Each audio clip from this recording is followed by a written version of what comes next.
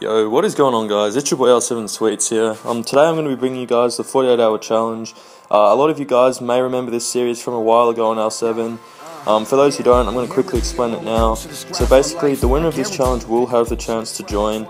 And when we say chance, we mean, like, we might review all your clips, including the ones you hit for the challenge, or whatever it may be. We haven't really decided yet, but you will have the chance to join, and you might end up joining.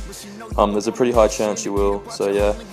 Your shots or your hit markers, or whatever you're going to put in your response to the challenge, must have the clan tag 7L, and obviously be in public match. And you'll have 48 hours to hit the shots with the selected clan tag from the time you're watching this right now.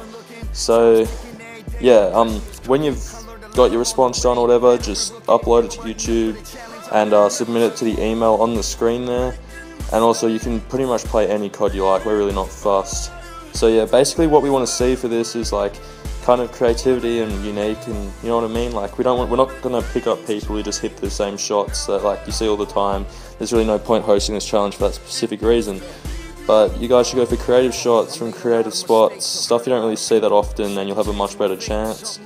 If you want to put in a couple of your best clips or most recent clips at the start of your response that don't have the clan tag, that's fine.